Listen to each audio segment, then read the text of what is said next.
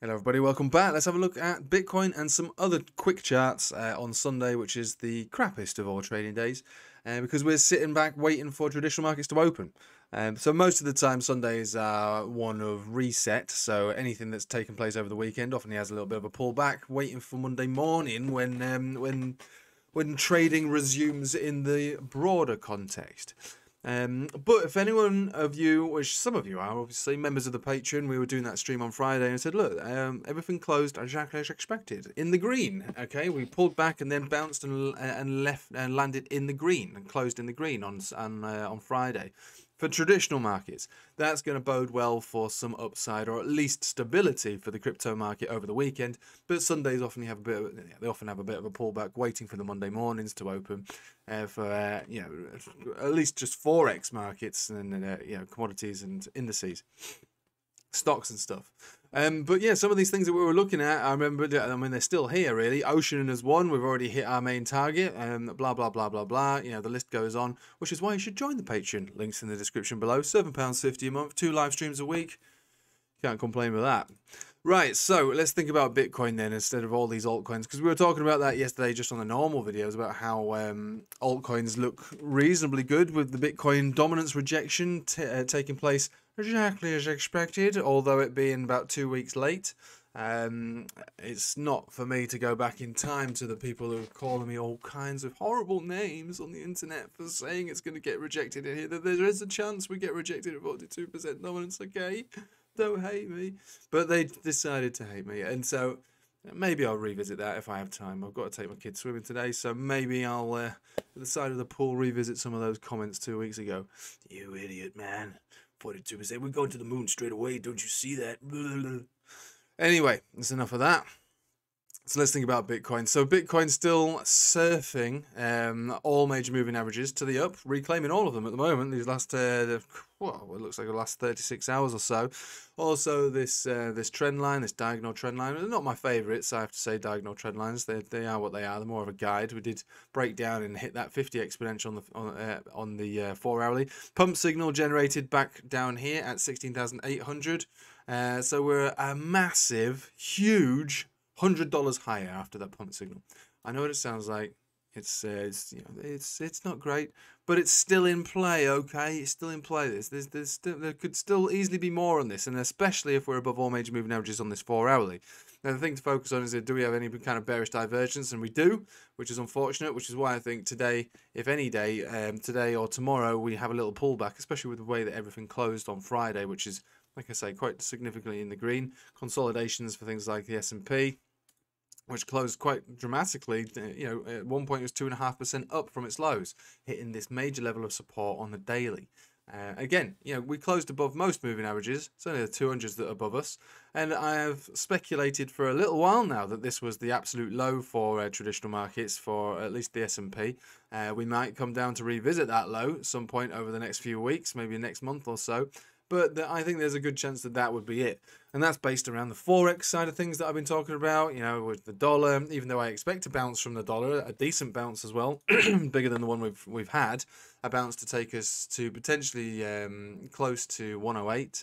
And the euro, again, bounced from this level, and I'll be looking for it to retest its golden cross and maybe even the bottom of this trend line, or maybe even the 200 simple moving average, about 103. All of this would show strength in the dollar in the short term, but there is rhythm to these charts. Look at the Dixie getting rejected on the 10 exponential. This was a very, very, very strong chance that this was going to happen, because on this giant uptrend, to which I told everybody we were going to be in a giant uptrend 2 years ago, when we were around September. So a long time ago now, I said the dollar's going to go bullish.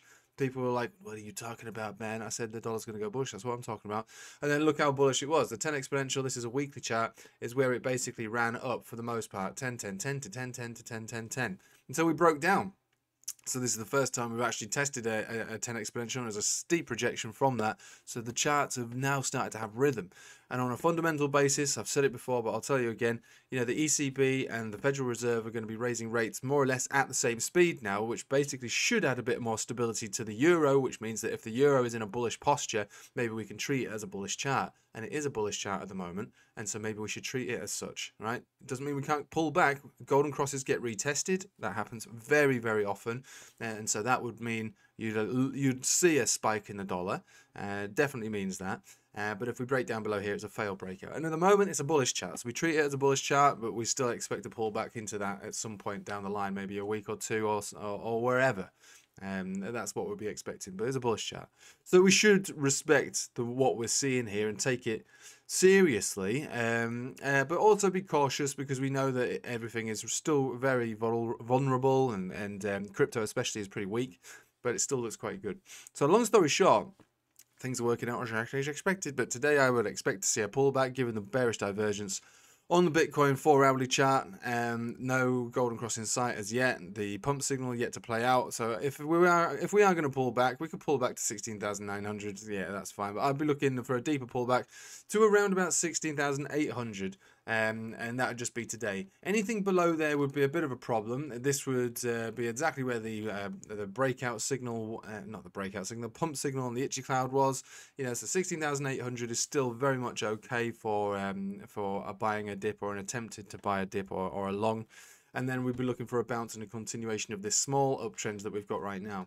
It doesn't have to happen today. It doesn't have to happen. It's just when you trade markets, especially with your eye on the broader picture with being, you know, forex and stocks and indices, you will notice, especially when trading crypto, primarily with your eye on these other things as well, that crypto does sometimes have a life of its own over the weekend, but it often just gives up everything that it's taken, that it was given. This weekend hasn't been great for Bitcoin. Let's face it, we reclaimed the 200 exponential on this 4-hourly, and that's basically where we stayed. Spike up, down to retest it, sideways, sideways, sideways, and while we've gone sideways, having bearish divergence, we're also having a negative cross. It's all very much above the 0 point, so I wouldn't be particularly worried for a giant breakdown, not at this current stage.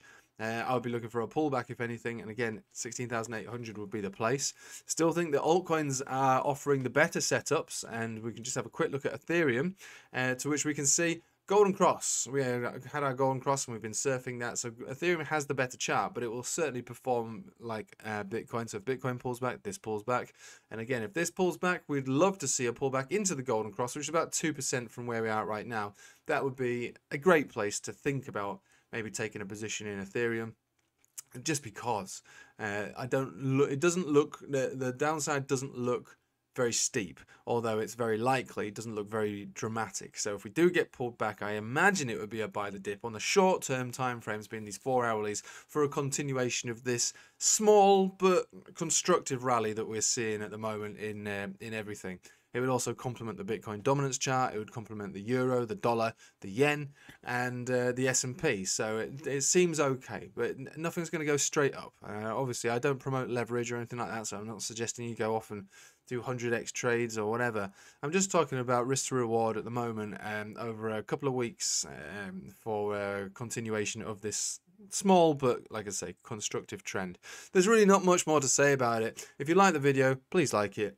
If you didn't like it, just like it anyway, and to leave some comments, because the algorithm loves comments, especially at this stage in the video, because it shows retention, and I'd appreciate that, because I'm trying to give you insights into the charts without selling you some form of hopium here, or saying ridiculously fantastic, amazing things that will not come true. I'm trying to explain the charts to you in a quick summary, which obviously, you know, for the most part is not really how it's supposed to be done. You're supposed to really study these and break them down and look at all these other things that I look at in a bit more depth, and obviously that's what I do. So I try to blurt out within a 10-minute period what's taking me an hour or an hour and a half or so.